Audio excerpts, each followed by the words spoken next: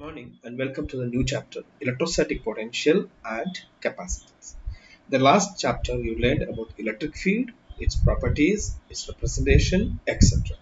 Now in this chapter we are going to learn about a new physical term called electric potential. The electrostatic potential difference between 2 points is defined as the work done in bringing a unit positive charge from one point to another. Let W be the work done in moving a charge Q from one point to another in an electric field. Then the potential difference between the 2 points is given by potential difference is equal to work divided by charge, or V is equal to W divided by Q. The SI unit of electric potential is volt, and actually volt is joule per coulomb. And we have defined 1 volt as follows. Electric potential at a point is 1 volt if 1 joule of work is needed to bring a unit positive charge from infinity to that point in that electric field. Now let us derive an expression for the electrostatic potential at a point due to a point charge. So let us consider a point O where a charge Q is kept.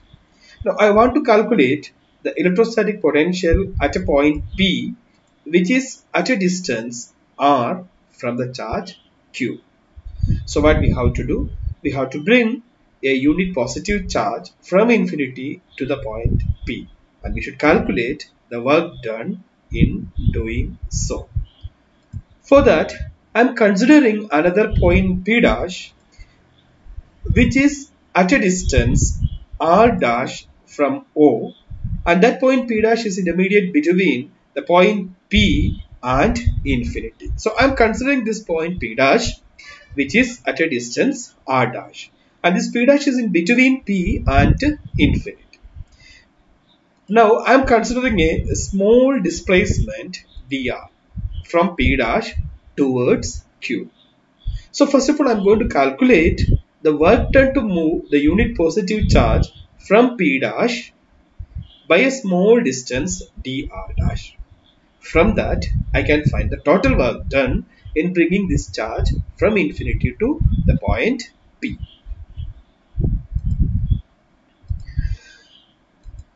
So the force acting on the point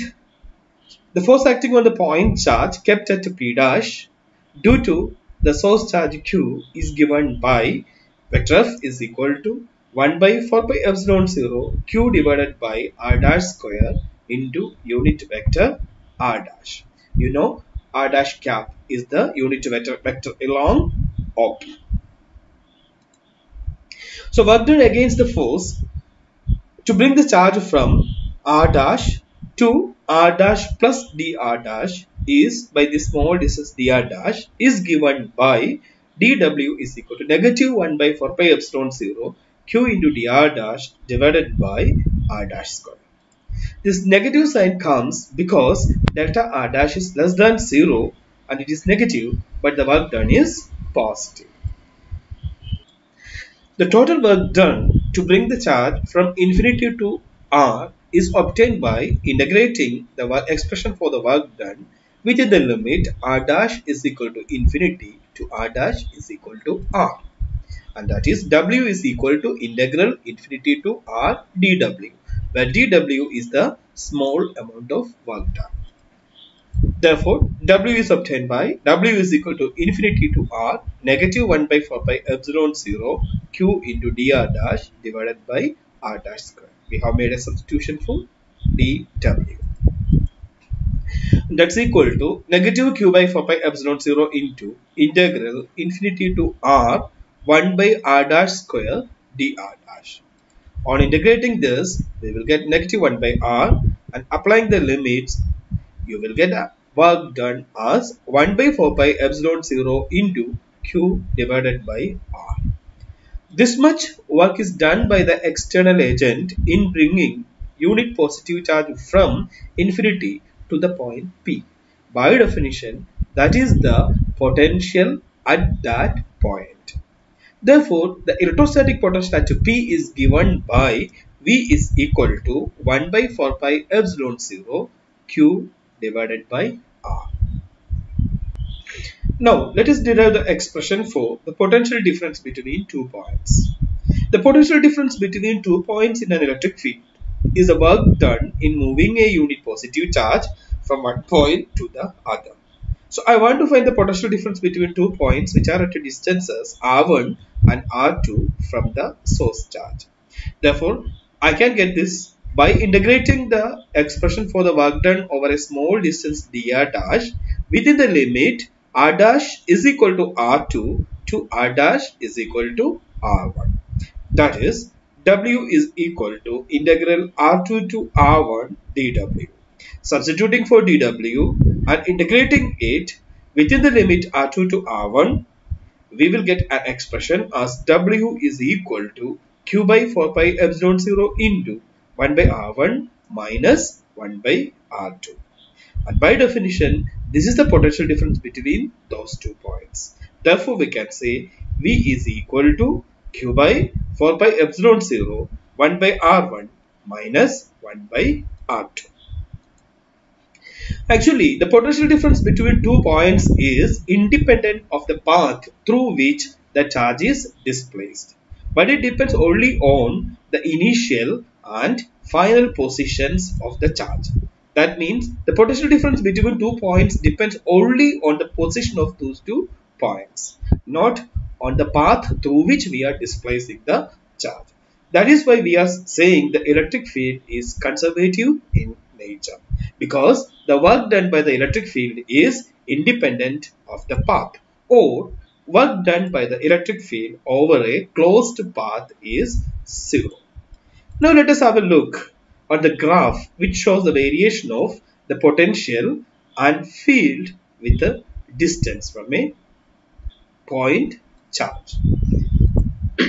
So this blue line shows the variation of potential with the distance from a point charge, and this dark blue line represent the variation of electric field with the distance for a point charge. So you can see both of them varying almost in the same way, but remember that V is inversely proportional to R, but E is inversely proportional to R square. So these are the two graphs. We can just have a comparison how potential difference vary and how electric field vary with the distance from a point charge. Potential at a point due to an electric dipole. An electric dipole is a system consisting of two equal and opposite charges separated by a finite distance. In figure, you can see an electric dipole made up of two charges, positive q and negative q, separated by a distance 2a. 2a is called the dipole length, and the moment of the dipole is 2a into q. Now, let us consider a point P which is at a distance r from the center O of the electric dipole. We want to calculate the electric potential at P due to this dipole. I am joining the charge positive Q to P, and the distance between P and charge positive Q is R1.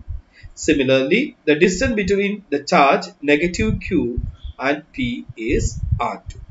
To find the potential at P, we will calculate the potential V1 at P due to the positive charge first, then the potential at P due to the negative charge.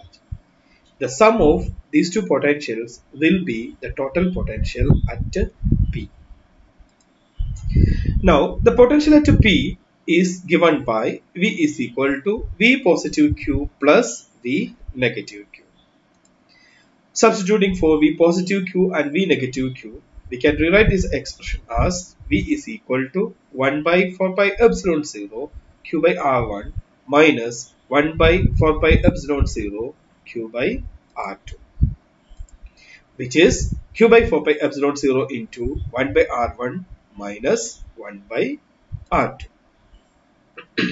Now we want to find 1 by R1 and 1 by R2. For that, I am drawing a perpendicular from A to N, and we have a right angled triangle APN From that we can find R1.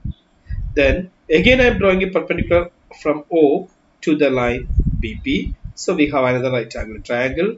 By using that we can find R2.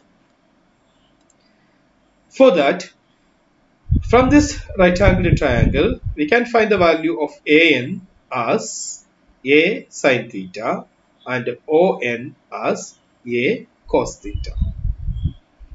Now applying Pythagoras theorem in right angle triangle ANP, R1 square is equal to AN square plus NP square. Make substitutions for AN square and NP square. A sin theta the whole square plus OP minus ON the whole square. Expand OP minus ON the whole square as OP square plus ON square plus 2OP into ON. In this equation, we can substitute the values of ON, OP and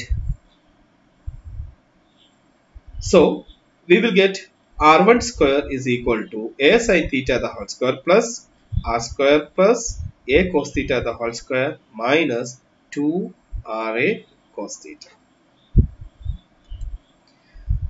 Applying some identities in trigonometry and on simplification, we can obtain the relation R1 square is equal to A square plus R square minus 2RA cos theta. Taking R square out, you will get R square into A square by R square plus 1 minus A into 2A cos theta by R. We know that the dipole length is very small, so A is a very small quantity in comparison with the R. So A by R will be very small and the higher powers of A by R, say A by R the whole square or A square by R square will be a very small quantity and we can neglect it and we can conclude as R1 square is equal to R square into 1 minus 2A cos theta by R. The reason is A square is very less in comparison with the R square. Now R1 square is R square into 1 minus 2A cos theta by R. From that we can find R1 and we can find 1 by R1. Here in the expression for 1 by R1 we will apply binomial theorem and neglect the higher terms of A by R, that is A square by R square, A cube by R cube, etc. We can conclude that 1 by R1 is equal to 1 by R into 1 plus A cos theta by R. Similarly, we can find the value of R2 square. The similar procedure will lead you to get the value of 1 by R1, R2 as 1 by R into 1 minus A cos theta by R. We have the general expression for the potential difference or potential at the point as V is equal to Q divided by 4 pi epsilon 0 into 1 by R1 minus 1 by R2. Substituting the values of 1 by R1 and 1 by R2 as 1 by R1 we have calculated, 1 by R2 also we have calculated. Substituting these 1 by R1 and 1 by R2 in the above expression, on simplification we can arrive at an equation V is equal to Q by 4 pi epsilon 0 R into 2A cos theta by R. But we know that Q into 2A is the dipole moment P and R into R is R square. So we got V is equal to 1 by 4 pi epsilon 0 into P cos theta divided by R square. So this is the expression for the electric potential at a point due to an electric dipole. So we are imagining that this dipole is a very short one. Now there are two special cases. We know the axial line and the equatorial line of a dipole are very important. So we can reduce the expressions for potential at a point on the axial line and another point on the equatorial line. So for a point on the axial line, the value of theta will become 0 So cos theta is equal to cos 0, that's equal to 1. So we will get the expression for the potential as V is equal to P divided by 4 pi epsilon 0 r square. Similarly, for a point on the equatorial line, theta is equal to 90 degree, but cos 90 is equal to 0. Therefore, the potential at a point on the equatorial line becomes 0. So this is an important result. At any point on equatorial line, the potential is 0.